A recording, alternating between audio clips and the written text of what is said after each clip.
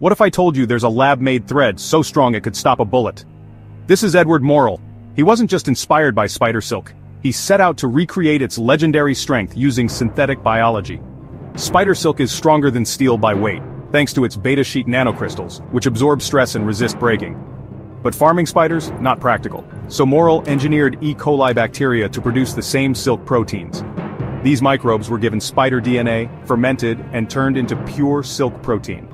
Using a method called the protein solution was pushed through micro nozzles and solidified in a chemical bath.